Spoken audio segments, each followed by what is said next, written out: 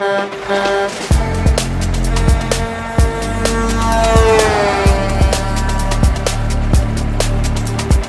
kind of pulling out into traffic. Oh, yep, just definitely hit a car. Okay, yeah, so I don't know really where I'm driving whatsoever. There's actually a GPS over there that tells me I think I'm going the wrong way. Oh, this is... steering is a little sensitive here. Hello, and welcome to another episode of the Bad Ideas Garage. I'm sitting in a 1992 Freightliner. This is a simulator, though, and I've been volunteering at the Pacific Northwest Truck Museum in Brooks, Oregon at Powerland set of museums, and I'm in the simulator, and so I'm going to be working on it today, and that's what our video is all about, is putting together the simulator that was given to the museum, and I'm doing a little bit of upgrades. Hey everyone, and welcome to our podcast, Caution Wide Right. It's just another trucking podcast, and I'm Luke, your host. Today, we're going to talk about an old 1992 Freightliner semi-truck turned simulator that's been sitting at an old Oregon museum that needed a lot of tender love and care, so it can basically run the truck driving simulator again. To talk about this project, I have Stephen Hodges, not only a friend of mine from college, but a man of many skills, a serial entrepreneur, marketing expert, program manager for student engagement for the College of Business at Oregon State University, and a teacher teaching business classes, entrepreneurship, and also mechanic with his own YouTube channel, Bad Ideas Garage, where among loving cars and doing ridiculous things with them, has had a project fixing this old truck driving simulator at the Pacific Northwest Truck Museum outside Salem, Oregon. Stephen, welcome to the podcast. That was a rousing introduction to make me feel like a lot bigger of a deal than I really am. I feel so. Thank you very much, Luke. It's good to see your face again after I'm pretty sure the last time I saw you was like in 2010. Yeah, that's over a decade. So thanks, Mark Zuck, that we got to hang out on social media a lot and keep track. There we go. There's my autocorrect already not working this morning because it's very early here on the West Coast. Well, Keep Trucking, that is actually an ELD provider for telematic device for a truck. So there we go. Maybe you know what you're talking about in the trucking industry. Well, maybe like and subscribe below for somebody who has no idea what they're doing whatsoever, but we'll bring some mild entertainment. But yeah, so with an introduction like that, how about you give everybody a rundown of what a typical day-to-day or week looks like amongst the various projects? I know school, Oregon State's about to start classes soon, so what does that look like? Oh, geez. Okay, so we start in in Oregon, we start really late. So I still have a couple more weeks before I start teaching class. It's the very end of September and beginning of October is when we start teaching. And my title is all weird. Effectively, what I do is I teach small business courses. We took the big BA 101 course, broke it apart, and actually in the building where we lived, Luke, back in the day, that classroom where I took classes, I now teach in that classroom. And so the Introduction to Business course, it's basically a how to college course to start. What do I want to do with my life? And then we put students into teams. They start businesses, and then throughout the course of the year, again, I have very small classes. They're like 30 to 35. I get to know them really well. I get to mentor them and tell them things like, stop, I can tell them after building the relationship, stop being lazy, or maybe you should not do that. And they build businesses, and we have about 750 students. Last year, we made about $85,000 in our student businesses. So they get the practical hands-on experience. And then they also do the academic side. We have midterms and such that we get to do. So that is a really big change that comes. And over the summer, it's a little bit different. I get to kind of step up things with my business. So we build websites for all sorts of different types of companies. We do things like integrations with dropship providers. So I worked on that earlier this summer for actually one of my own projects. There's a subscription service webpage that I just recently built. And then I do get to give back. And over the summer, I spent a lot of time at Powerland Heritage Park. So just like you said, it's north of Salem, Oregon, if you're in the area, marketing what that whole organization is. It's 14 wonderful museums, including an awesome truck museum, which is adjacent to the Fire Museum, where I'm a board member. So I'm a volunteer at the Truck Museum and a couple of the other museums, I guess, if I had a title. But I'm at the Fire Museum, And we share a lot of carryover because we also have our own large vehicles, and there's a lot of carryover between, oh, there's that diesel engine, there's that diesel engine. We both know Caterpillar makes it, ha ha ha, it's not stuff like that. And then I'm a father, I'm a father and a husband. So I spend a crazy amounts of time with my kids, and I absolutely love it. And they're starting to get old enough to be able to do some of these projects with me, rather than we have to go get childcare so I can go try this X, Y, and Z. So I just film a lot of those antics and a lot of the silly things that I see around the Mid-Willamette Valley of Oregon, put them on a YouTube channel. I don't promise any sort of quality content whatsoever, but you will be mildly entertained. And we have some fun trips that we do go on, like the Gambler 500, which is a whole nother thing. And I have a couple of my own projects that I'm working on. It's really a smorgasbord. I wish that I had a more succinct answer.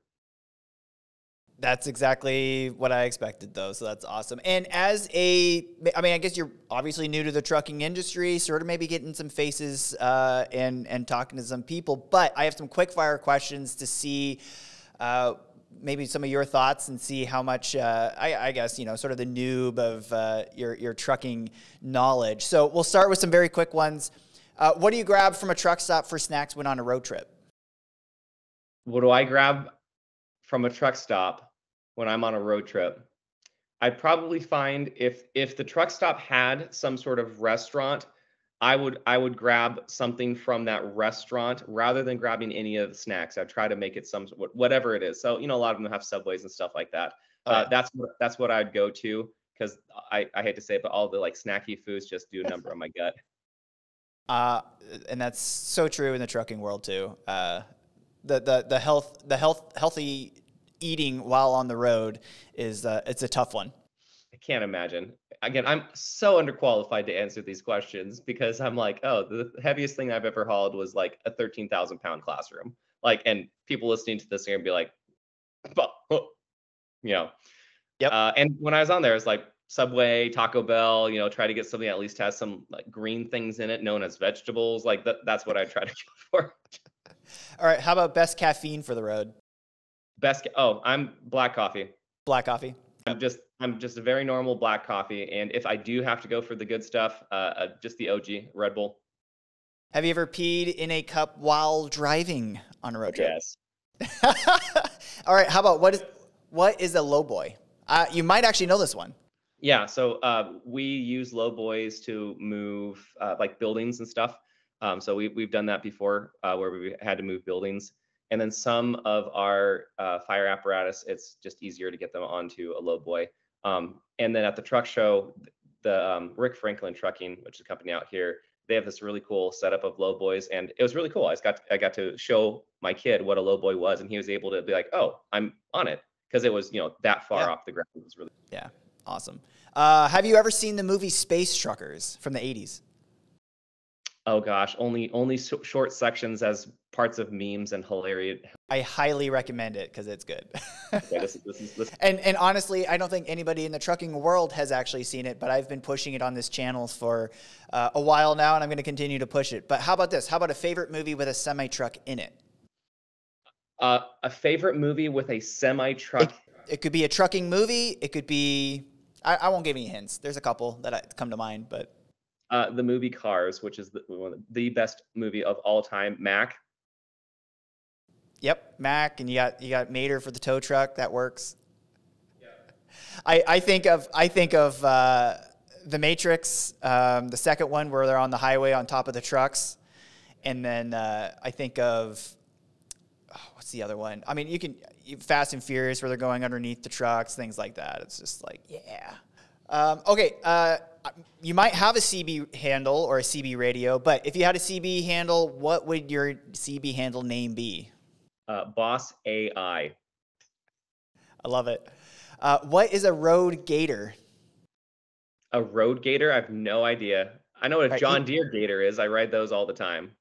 You see them on the road all the time. You got to give a guess. Road gator. See them on the roads all the time. Is it like the height and weight checker before you go through a scale? Nope, it's exploded tires. So you stop at the scale when you're legally obliged to stop at the scale. There's other nicknames for that for sure, but it's exploded tires on the side of the roads. Those are the road gators. Oh, that makes sense. It does. It does. How about what's a lot lizard, and should you fall in love with one? I have a feeling a lot lizard is a truck that stays on the lot the vast majority of the time, and it's way too clean for a truck that's supposed to be in service. And no, you shouldn't fall in love with it. But now that I'm saying this, this is probably not anywhere close. A lady of the night is the political answer I can say. Oh, but strangers in the night. There you go. Glances like that. That's going to be the intro to the podcast now, right there. Okay. All right, last one. With EVs taking, will EVs take over the trucking world? Long haul, heavy haul. No, I don't think so. I think that they'll probably increase in importance over time, but I don't think that they're going to take over. And that a lot of that's with my personal philosophy that I can talk about for a long time. I think that there's going to be an increase in importance, and there's a lot of things that could be said about it. But again, it's not EV stuff is not the savior of the world. It's Jesus, for the record. But I think that there's a lot to be said about EV technology that could be really helpful in a lot of applications. But at the same time, what's getting pushed on different things, I think that's what's kind of concerning to me. It's like you're not experts, but let's have a conversation to see what could be helpful versus, well, this is something that really, really is tried and true. The reason why you're here, tell me a little bit how you and Dale started the Bad Ideas Garage channel, and what is it all about? Sure. So we wanted to chronicle all of the silly things that we do with cars. And so Dale's a friend of mine from college. We all know Dale, and he works with me at Oregon State, and he does a lot of stuff with Mercedes. And I actually used to work at Mercedes, so that's where the shirt is from. So I worked at a truck manufacturing facility in Germany for Mercedes. Awesome. that owns Freightliner. Daimler owns Freightliner. Yep. And so that was actually my first foray into anything that has to do with the industry. My parents actually, or my mom worked at Freightliner here in Portland, Oregon, back in the day. So that's like the closest connection to trucking stuff. But back to the YouTube channel, we wanted to chronicle the silly things that we do with car stuff. And part of it was also during COVID, we're stuck home and we're like, we should do this. It's because some of the stuff that we did, it's like, this is really unbelievable that we bought this car. We did that thing with it. And so the first car that we bought was a 2003 Mercedes-Benz CL600 V12 Rentec, which is a mouthful. It has, it's a V12 with twin turbos. I'll put a picture on screen or something. It's nuts how fast this car is. And it doesn't necessarily look like it. And this thing is also absolutely gigantic. It's very long. It's very wide. It's 2 doors. It has soft closed doors, and you get in and you're just like so relaxed. But this thing will do 200 miles an hour. And it was stuck on the ground. And so we actually had to have some very, very talented truck drivers come help get it off the ground, because it was up here. There's a driveway that went like this, and then the road went like this. And because Mercedes doesn't use bump stops on their suspension, the hydraulic suspension had failed, which of course is under some insane amount of pressure. And so we had to basically pump it up off the ground to get it out onto one trailer that got into another trailer. And that's our first episode. And then from there, we just did a bunch of how-to videos, and we kind of figured out where our footing was. And then I realized that this is something that can actually bring a lot of blessing to others. And so that's what I get to do now, is that there's enough traction on it. We have over 1,000 subscribers, and we're monetized and all that fun stuff. It's like, I don't really care about the monetization because I make a whole $15 a month or whatever it is.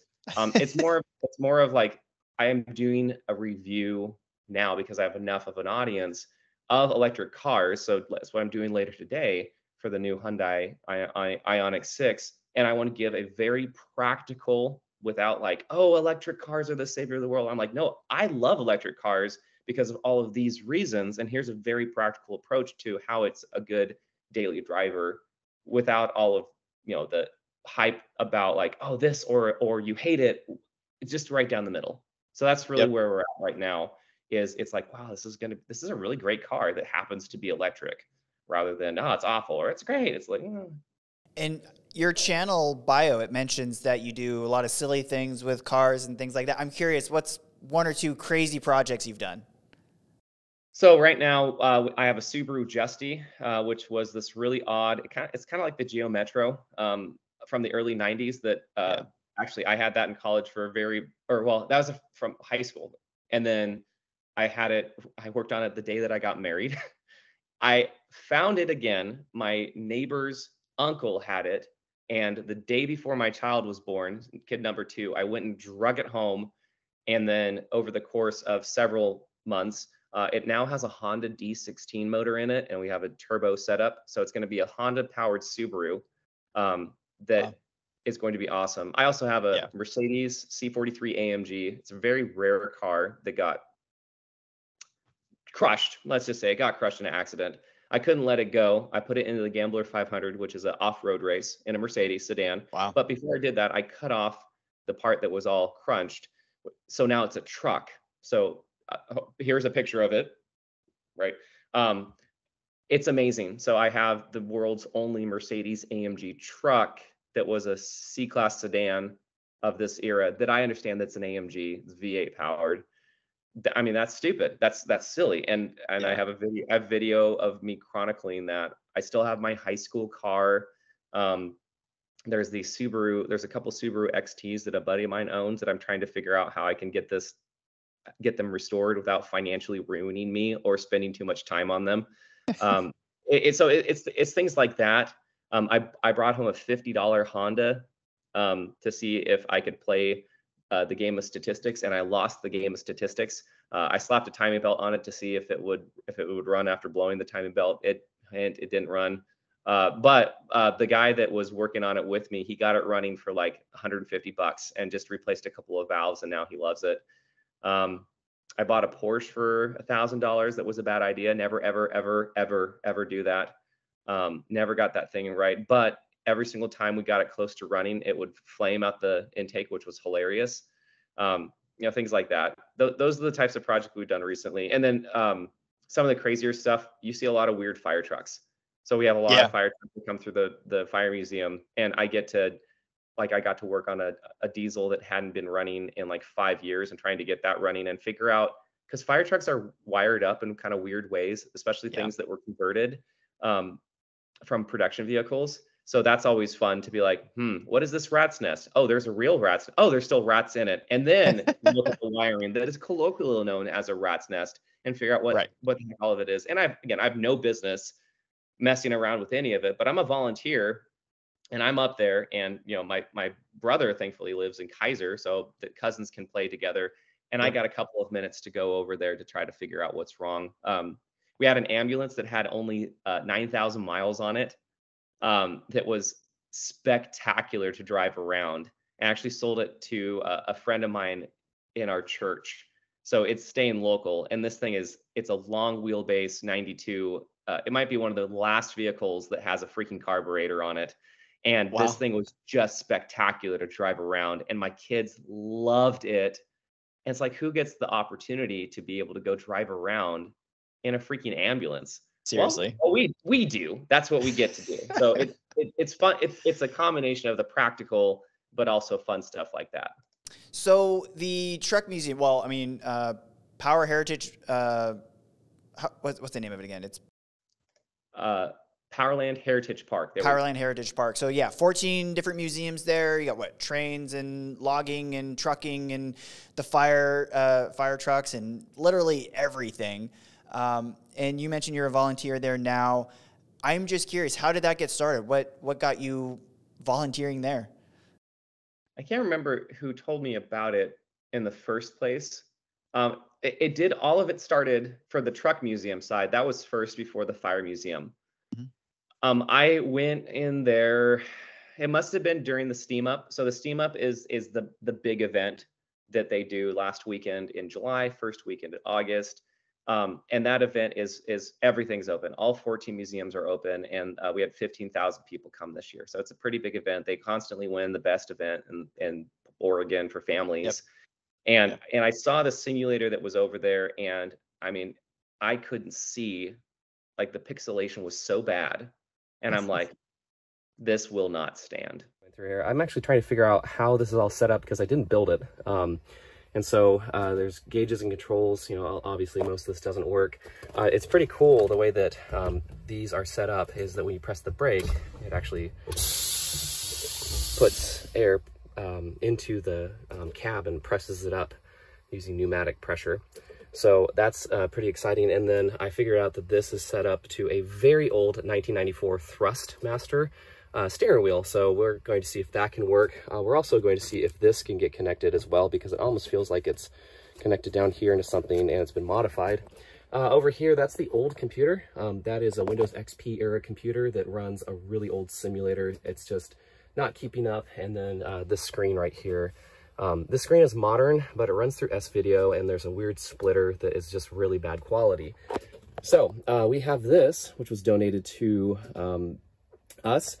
This is a newer Dell. It's got a lot of RAM in it. It does not have a dedicated graphics card, but we're running American Truck Simulator, and which runs just fine on the Intel graphics chip that's in there. So we're going to hook all this up, and I'm going to be using this to see if I can adapt the old Thrustmaster joystick port to USB, and we're going to see if this works. Alrighty, so we're replacing this screen, which is really cool. Yeah, so I was actually able to get this to talk using that controller, which is exciting. So this is going to run off a different type of video port, because this actually has two outputs out the back of it. And yeah, we're going to see if we can get the configuration all set. And this was like right before this. I think this was probably 2019. So I've been living down in the valley for a little bit. I went with my brother, and I'm like, this is just not happening. So over the course between now and then, so it took more than 3 years to do this. I just asked, I'm like, can I work on this? And they're like, sure. What'll it hurt? It was running Windows XP.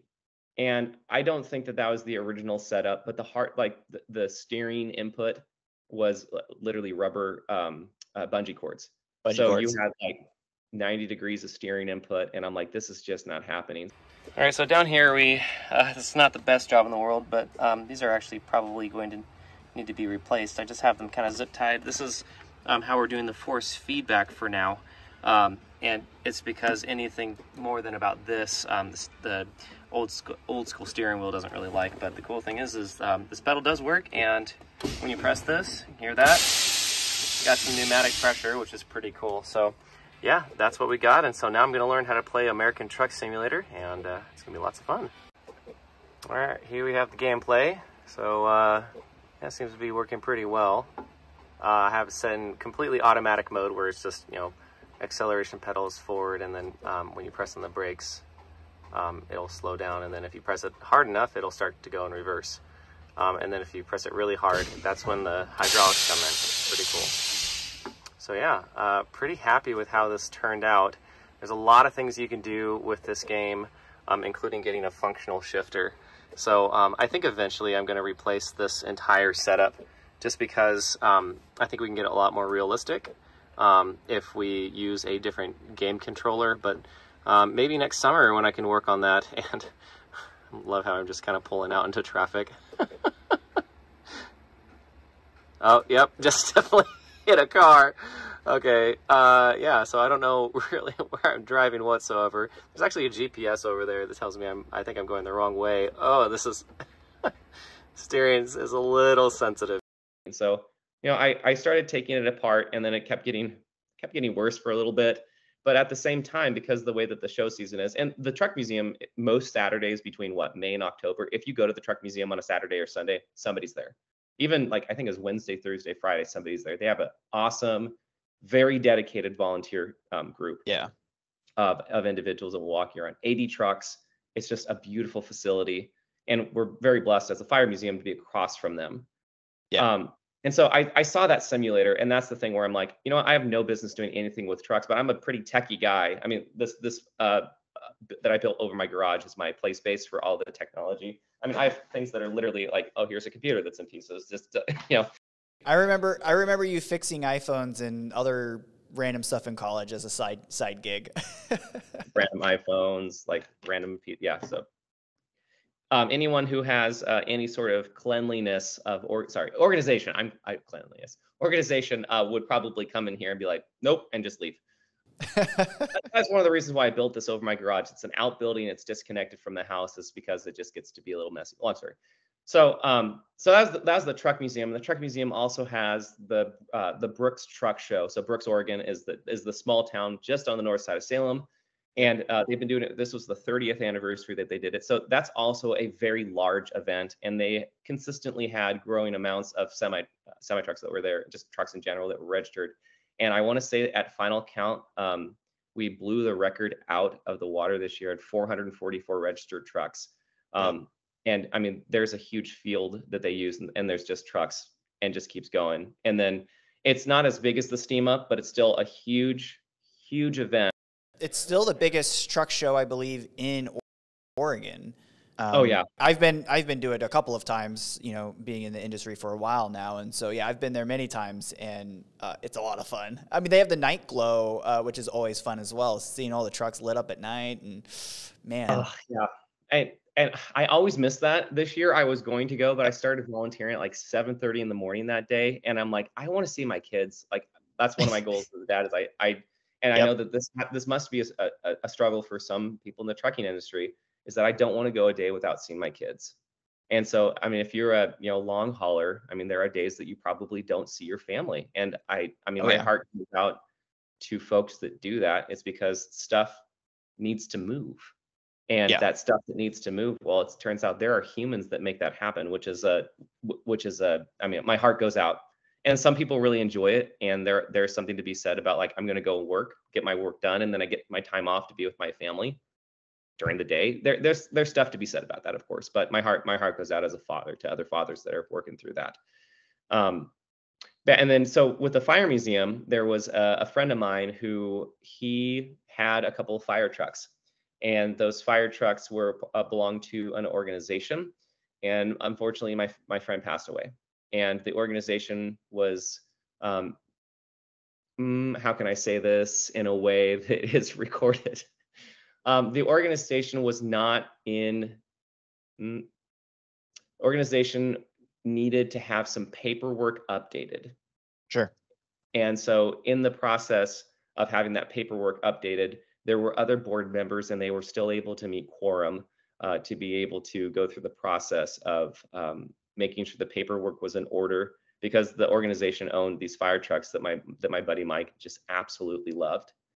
And they went through the process of getting things in right standing and everything that they needed to do. And we went through all of the process, we meaning them. And I was just on the sidelines, just making sure that we were updated, because one of the things Mike wanted to do was to leave them to the museum. And so in the process of doing all of this, the museum was like, so you've been super involved with us now for months getting this done. Do you want to become a board member? I'm like, okay. And so I was taking care of these two apparatus that he had, which is Engine 51 and Squad 51 replica or lookalike from the show Emergency from the 1980s.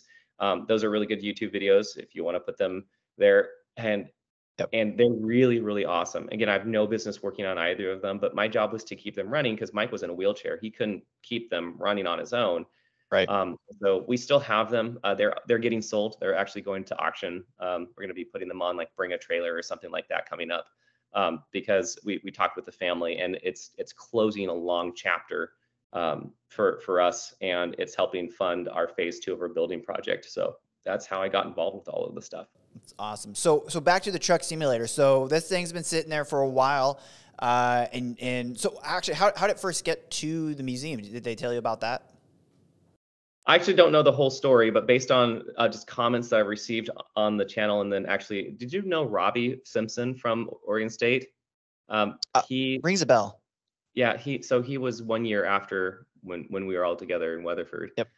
His boss apparently knows about the simulator, and it was actually a simulator that was at Freightliner. Okay. And I don't know if the iteration when I found it was the same iteration. It very well could have been, because it was a very old machine running Windows XP, and like hard. It was running it hard. And so I don't know how it got there beyond, we're done with the simulator, what do you want to do with it? Hey, we're a truck museum, we're allowed to take it, and we have the space for it. So that's my understanding of it. And it looks like it was built by somebody who really knew what they were doing.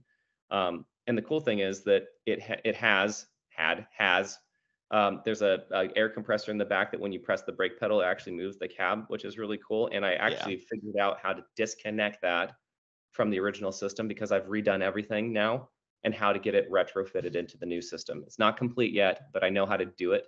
And I found the actual switch and the wiring to be able to do it, which is really good. But it was really, really old when I found it. And walk through, what were some of the headaches? What were the things that you had to fix at the beginning? From where it was earlier to how it is now. Walk through that whole process. Yeah, so I mentioned that the steering was just wacky because there were two bungee cords that were holding it in place. That was it. It's because there's no force feedback. I was running a Thrustmaster 2, which was modern in like 1994. So that you didn't really get that much turning radius as it was. And then the pixelation. I mean, that was actually the complaint when I was talking about it. They were talking about with me is that the pixelation was just so bad. The monitor is like a Samsung TV. It's a 1080p TV, and it was hooked up to this old computer running some VGA converted signal, and you couldn't see anything. And so trying to navigate through Windows to even open the game up was just impossible. And so once you're in the game, it would change. I think it ran at like 640, like it was 640 by 40, like it really low resolution. So then I'm like, we're just going to get a new computer. So then when I did that, I had to figure out how to get this super old Thrustmaster to work because I'm like one step at a time. And I actually found an old MIDI port. Remember MIDI or game ports, joystick ports? Yeah. Yep.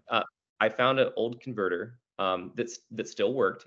So adapted that to USB, which works. And wow, I was like, we're going to do American Truck Simulator. It is the industry standard, it seems like, for all of this. It's really inexpensive, and it seems like it's lots of fun. So I got that, and I had some random Dell computer that was donated to my own nonprofit, and so we were able to. It's a educational venture, so we donated it to the museum.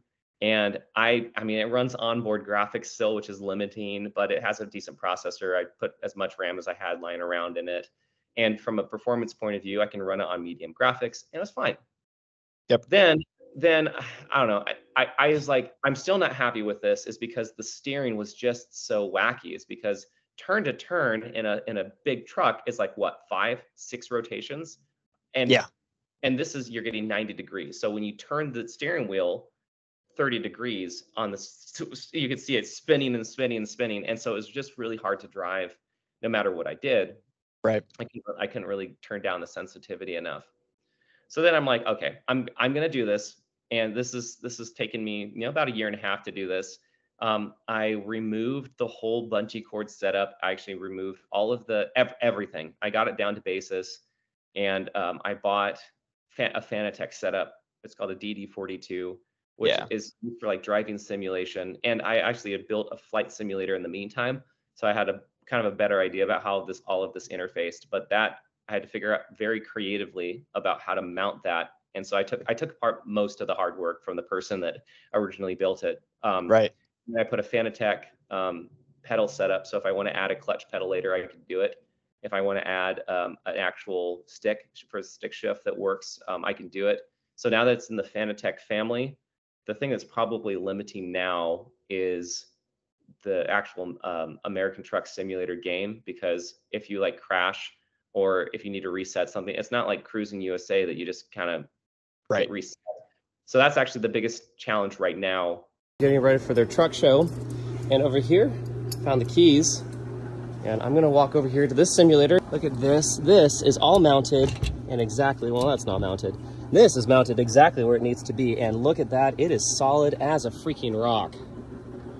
That is going to be absolutely amazing. So what I need to do today is I need to get this mounted down, and then we should be all ready to go.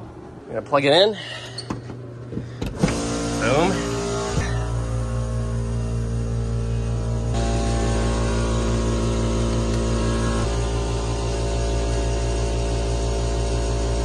That's fun. All right, here we go. So I'm not the world's best truck driver, and yes, I know the steering wheel is exactly 180 out. Is figuring out a better ecosystem, because during the year, or when there's like small groups that are coming or whatever, if someone wants to go and play for half an hour, that's great. But during like the steam up and the truck show, that'd be hectic, because by the time somebody got in, made their profile, So I'm thinking about going to 18-wheeler Holland, which is like modern from like 2004, and try and running that. I also, there's a company here in Corvallis that it's called Tracker IR. That's a head tracker. That I'm so close to getting that to work. I ran out of time. We all ran out of time before the truck show. They generously donated it to us, and it's really cool because like I get sick using like VR. Yeah. So not having those goggles on, but still being able to move, especially in a truck simulator, to be able to like check your mirrors and look down the street before you go into the street is a huge asset. And I couldn't get it dialed in time. And that was, I ran out of time. You know, I go there after my board meetings for half an hour at a time. I went up there for a couple of hours to try to get it to work. And the computer ended up, when I connected to the internet to download the Track IR software, it said, by the way, here are 2 years worth of updates that you haven't updated. Yeah, of course. Remember, because it's not connected to the internet out there. So that's kind of where we're at, is that I'm looking for a new piece of software. So anyone listening to this that has a recommendation of something that's just very easy, that's fast to go through, we're going to leave American Truck Simulator on there because why not? I'm going to be updating the computer and the graphics card eventually at some point, but I'm really looking for a very easy software for primarily kids to be able to just come in and go have fun. And then anyone who really wants to have fun will come back later when, you know, on a regular weekend when there's not a big event coming, and they can have fun in American Truck Simulator. So did you ever play American Truck Simulator before this whole project? Nope. I'm not much of a gamer whatsoever. I don't. I didn't think so. And how about now? Do you feel like you can handle it relatively okay? I mean, I can handle it now that I've been through all of it. And I've been researching about how to get the physical buttons in the cab to work. Right. And that game, honestly, well, it helps me build a huge appreciation for truckers because of all the things that you have to remember. And American Truck Simulator, for their credit, is really great because like if you do a good job. Well, if you leave your trailer down, like it'll drag, and then like it puts stress on your engine. Or if you leave, you know, your engine brake on, like things like that, or like it'll damage your engine and you have to get towed back to service, and then that costs you $500 out of your till, and like things like that. I'm like, so that's really cool because the realistics helped me learn about this stuff and the incredible realism that can be put into games. Totally. But at the same time, that's also a thorn in my side because, you know, 8-year-old's not going to want to care about any of that. They just want to be able to drive in a full-size truck simulator. Exactly. So I am curious. So others have gone in, tested out your where it's at now. What have people thought? Some have thought that it is too complicated. Okay. All right. We have the crew here, and the first willing participant, very willing participant. Hey, it's not that. Keep going. It's got a dead zone.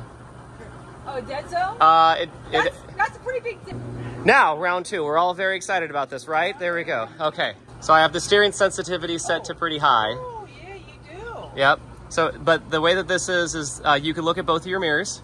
You're in 16th gear. There you go. Oh, there we go. Proper signal indication. There we go. Wonderful. Whoa. Yeah, we are. Slow it down, Diana. There we go. 31 miles an hour. Awesome. There we go. And we can watch all of it from the outside, which is very exciting. We can still hear the screams from out here. And we can watch from the outside, watch from the inside. So it's going to tell you to, yeah. Oh, it told me to go up there and I failed. Because there's the GPS right over there. Okay. Oh, I didn't understand. That's okay. I've turned off truck damage. It's way too complicated, but I have had a couple of youths get in it. And once I've set it up, and they're like, this is amazing. Like just a couple of beta testers, like right before the truck show. And that's kind of where we made the call, where it's like, unless I'm there resetting it every single time, it's just kind of a pain in the butt to be able to do it. But I had a younger kid, and then I had a college age student that they're like, this is amazing. The college student, actually, his name's Caden. Caden, he knows how to back up stuff because his family has boats. And so he's in this thing, and this level started out where you have to get out of this really tight warehouse. And I'm just kind of like, I love truckers because they'll be able to, you know, take their truck and be able to do crazy things with it. I'm like, I'm out. And Caden's like, you know, in the game, he's like scraping up against it or whatever. He's like, oh yeah. And, you know, opposite lock. And he's just, and I'm like, this is amazing. And this is wonderful. And he got out of there in, you know, 45 seconds, and it would take me like 10 minutes. So again, it's amazing because again, it's realistic and it works. The DD42 works really well. The way that I have it set up right now is it's in simple automatic mode, which means that the brake pedal is reverse and the accelerator pedal is forward. Again, for kids, I probably want to change it to just probably standard automatic, but I would want to have one of the switches on the dash or something to be able to switch between, because having to figure out, okay, do you put it in D, do you put an R and stuff like that, I think is just going to confuse people. Or eventually there is an Eaton, I think it's a 10 or a 13 speed that's in there. I just think that'd be amazing to get that to work and get a clutch pedal in there would just be awesome. So the game, obviously, you can do so much, and well, it's actually pretty interesting because you mentioned, these younger people can get on it, get the feel for it. The realism is there. There's actually, and I'm going to tap into your marketing brain here a little bit. So, as a marketing expert, the trucking industry is trying to figure out ways to hire new truck drivers and get more people into the trucking industry. Just a little bit of background. The American Trucking Association says that we're short 60, 80,000 truck drivers with a truck driver shortage. Others argue that it's just a turnover issue, but basically we don't have enough quality truckers on the road for a lot of these companies sticking around. And so one company, Schneider, big company, they are advertising on like the billboards inside American Truck Simulator, trying to inspire these gamers to, hey, join the trucking industry, do this in real life. The goal of the game, very self-explanatory. What you'd expect realistically simulates the experience of being a truck driver in America. Players take on jobs that make deliveries across the country. And one real-life trucking company is hoping those in-game skills translate to the real world. Schneider National recently released advertisements that appear on billboards in this game. The virtual ads aiming to entice gamers to join the company as real-world truck drivers. All this because right now there is a shortage, about 80,000 truck drivers shy. According to the American Truck Driving Association, that number has remained roughly the same, but experts saying it's not moving in a good direction, forcing these truck companies to get creative. And I'm just curious, from a gaming perspective to an advertising perspective, do you think it's a good idea? Yeah, hiring and firing is extremely expensive. Yeah. And I think that there is a lot better awareness over the last decade of we are short truck drivers.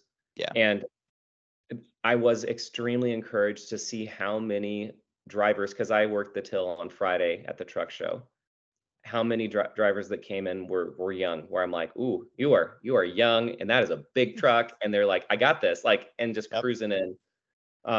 I think from my understanding, there's especially with smaller companies, there's some really good family friendly approach to working in a smaller trucking company. There's a lot of mentorship. I think that's something that really resonates with Gen Z and millennials, is having somebody that's there for you, and love or hate the terminology, a little bit of the hand holding throughout the way. And that's why I love living in a small town, is because you have those connections.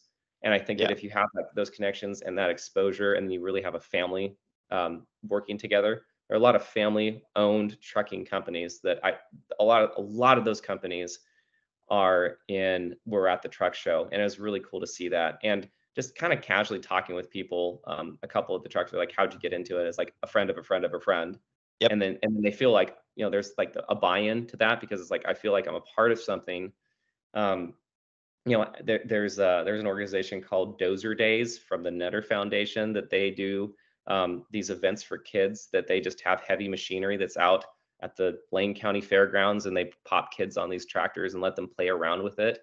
And they really try to emphasize, all the companies that are there, we enjoy being a part of this. It's a lot of fun, and you get to play with what you did with a kid in real life. It's the same sort of thing. I think that that's really smart. I think that having a multi-tiered approach, I probably wouldn't put all my money on running games, ads inside of games. But if you get some turnover, and what you can do is that you can measure that, from a digital marketing point of view, you can measure those efforts. So a lot easier. I think that the community-oriented focus and then having events and getting people out. I think that's really helpful. There's a lot of, even though I'm a college instructor, my personal philosophy is that it's not for everybody. It really isn't for everybody. And there are a lot of places that have done disservice to students, saying that you have to go to college or else.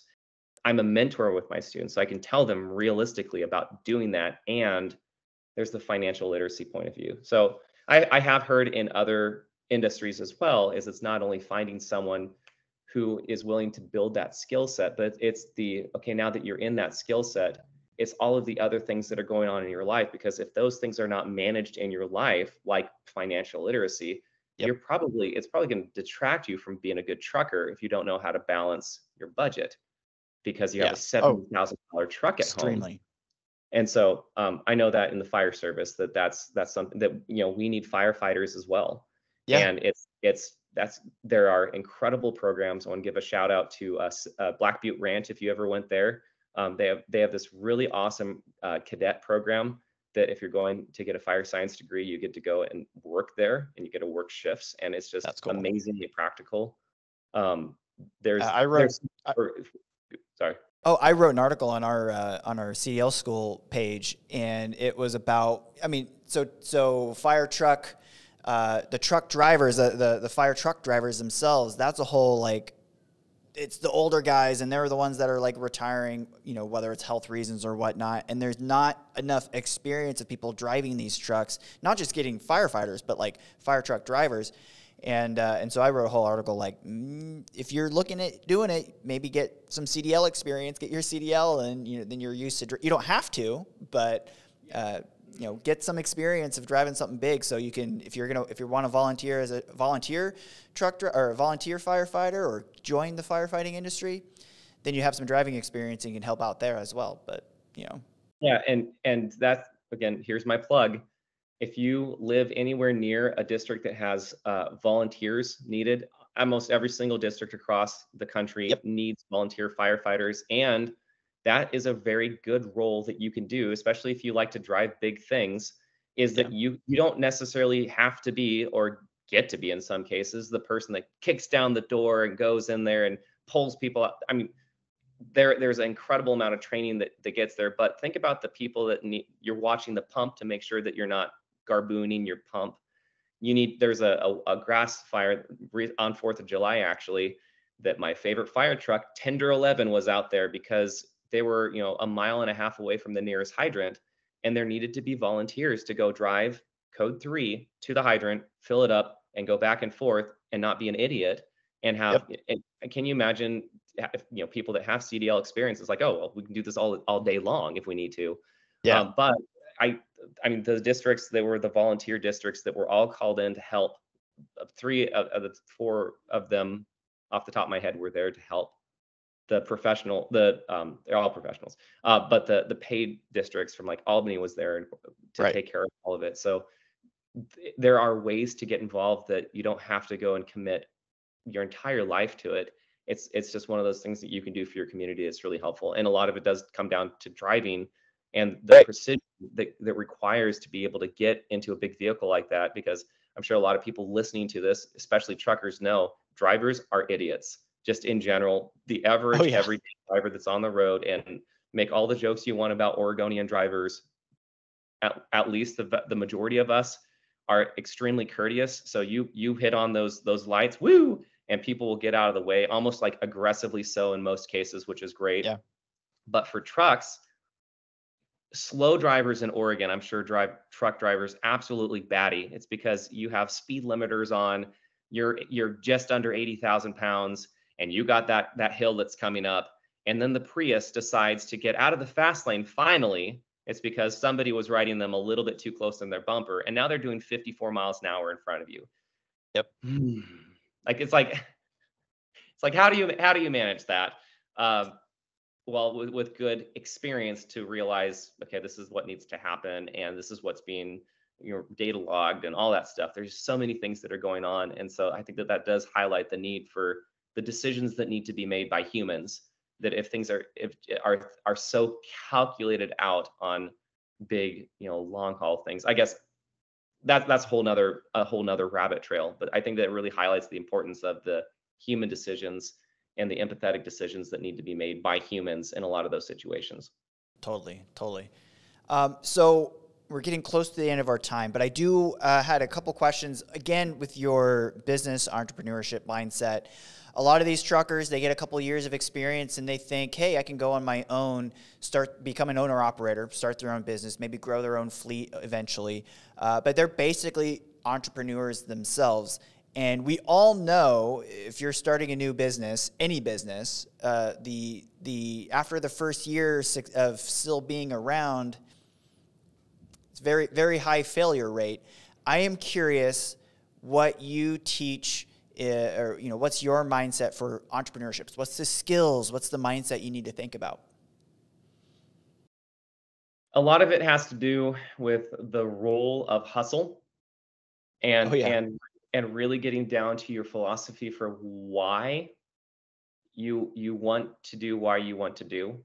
A lot of students are in my classes and they really don't know what they want to do. They might say that they do, but they really don't. And it's like, why are you spending tens of thousands of dollars to go do this? And so we really, and this sounds super Simon Sinek, you do start with the why. Once you understand that and really what makes that tick, and life does change. The reason why I teach and the reason why I own my business, those are definitely changed over the years. Yep. And now it's all mentorship focused and focused on my family, and then really, building other people up. That's really what I want to be able to do with either being a business coach or as someone who volunteers for nonprofits. So we really start there. Is if you want to go out and your goal is just to make gobs and gobs of money, I think that's going to be apparent. For some people, it's going to be more apparent. For some people, they might be better to hide it, whether that's intentional or unintentional. But if that's your whole goal, is just to make gobs and gobs of money, well, that really transcends into a lot of different ways that businesses are run. And there's nothing wrong with making a lot of money. Some of the wealthiest people that I know are the most humble, down-to-earth people. And the reason, they wanted to go make money, and they understood that the people that they needed to surround themselves along the way, including people that worked for them, that they had to value those people. And so that is a huge highlight right now, is if you want to go out on your own, especially hiring other people, that is going to be probably the most difficult thing, is to hire people. There's a sweet spot in a lot of industries, and I can't speak to the trucking industry because I'm a noob about it, but there's a sweet spot where if you do, you are in your own business and it's just you and maybe you and a business partner, that sort of small business like that, you can make enough to make a good amount of money. Stepping from that into owning a fleet with several people who are working for you into a lot of money, that's a huge step. So one of the things that we talk about is like, if you do make $150,000 a year, are you going to be content with that? And you don't really know about it, but it's a good check to be like, at what point are you going to be okay? Because it really is a never-ending stream of, you get the nicer house, you get the nicer car. Well, if you're going to have a car payment for the rest of your life, it's like those things are going to be depreciated assets. Is that something that you really want to do? Right. And these are all questions that we ask my students. And some of my students are just like, well, yeah, I want to go lease a Maserati so I don't have to deal with the maintenance in the long run. I want to get a new Maserati every 3 years and have $800, $900 a month. And that's kind of how I want to do it. Okay, that's fine. But we really do start with that why. And then joining in community is like one of the best ways to get connected, to do marketing research. So again, if you're in Oregon, come to the Truck Museum. There's a lot of retired truckers and owner operators and a lot of really great folks that volunteer there. It's a great thing to talk with them. Go to the truck show, join your local chamber of commerce is a really great way. Do some job shadowing of a truck company. A lot of the stuff that we talk about with all of our students, I think that those are the things to be like, can you see yourself doing this? And maybe it is, you do want to do the long haul trucking because there's good money in that. Maybe that's something you do want to do, and maybe you want to do you're home every night. Maybe there's other type of specialty trucking that you can do. And so really getting a breadth of understanding before hopping into that, where you see the glimmer in your eye. And I know it's cool to own your own stuff, to be like, this is my trucking company, my name is on it. company names on it. That's really cool, but really have some planning involved. You do not have to have a 500-page sexy business plan to get going. You really don't need all of that stuff. You need to have a couple of pages with some projections and like a marketing plan that has, a page in Google Docs about it, because all of that stuff will change the moment you press that start button on that business. Yep. But really understanding the philosophy, because if you go and then you invested $100,000 into a trucking business, I mean, that's going to go like a flash. And then what? If you don't really know where you're going, I think sometimes life happens and then you have to change plans. But if you have no plan in the first place, you have nothing to fall back on. There's a really good book called The Startup of You. It's what we teach in the first year at Oregon State University. And it's really good. It talks a lot about this stuff. So actually, leads right into exactly what I started. I created a 7-part trucking startup roadmap series of everything from pre-planning all the way to being a successful at year 3. So this comes down to your business plan, your expectations, doing research, and like you said, finding mentors. The other thing in Oregon is the Oregon Trucking Association, any trucking association, the PMTA here in Pennsylvania. Get involved, ask around. If you know people, ask questions, because honestly, a lot of the issues we see with new owner operators is, hey, I've been driving truck for this company. They're getting loads. I can probably find some loads and I can do that. But then they don't realize trucking insurance is extremely expensive. If they did any kind of market research, they realized that we're in a freight recession and have been for a year now. And while we are at all-time lows, we might be coming back out. So it might be a good time to think about coming in. But insurance is expensive. So with insurance, what is your safety history look like? So that could be, have you had personal car accidents, speeding tickets? What are your financial, are you paying down loans, or what's your, credit score look like? And things that you probably didn't realize you needed to do. You need a year or two to plan before owning your own business, with a lot of these other things along the way. And then it's DOT compliance, safety, driver files, drug testing, and then it's finding loads, getting relationships with shippers, and there's direct freight, or there's the load boards that are sort of doing the finding quick loads, but then they're crappy. There's so much involved in the trucking industry. So if you're wanting to join, check out our whole playlist there where we cover all of that. Over an hour and a half of great content. All right, well, to be respectful to your time, I see the sun coming up behind you. I just wanted to, so you have the channel Bad Ideas Garage. What's next up there? So the Z26 Chevy Beretta, it's been sitting for a couple of years. There's a auction website called Cars and Bids by a YouTuber named Doug DeMiro. There's this weird plug. I've been trying to get a car nice enough to be able to post on that, because they do weird but nice stuff from the 1980s and up. This is weird and funky, but it has really low miles on it, and it's been sitting for a bit. So there's a guy here who's he's been detailing for like 55 years or something like that, and he's actually from Fort Benning area. Oh yeah, around there. Yeah, so a Georgia connection. I was born in Fort Benning, so yep, I remember that. And then there's another company here that I really want to bless with. They'll go through the process of changing all the fluids, and then my job is to go through. This is a very light project to do the marketing part of it, do a review of it. So it's a very, very light project before school starts. The Hyundai Ioniq 6. So I should be filming that today, and it usually takes me a couple of weeks to be able to get a video out, just with kids and everything. So I'll be doing a review. So there's a project, very light project, but then there's a review. And then the Rivian SUV. So a friend of mine is going to let me do a review of that. So that's coming up. And then more stuff, fire truck stuff, a lot of fire trucks. There's actually a gentleman in Illinois that owns a trucking company who wanted to buy one of our fire trucks because it's a Freightliner fire truck. It's a very, very rare one. And Awesome. he wants to bless the museum, and he is a huge Freightliner guy. So I want to do a video on that. One of our 1950 Kenworth water tanker has an 18-liter V12. So getting that running, that's going to be coming up, which is going to be fun. I never got to the Subaru Jesty this summer, so that's probably going to be put off for a little bit.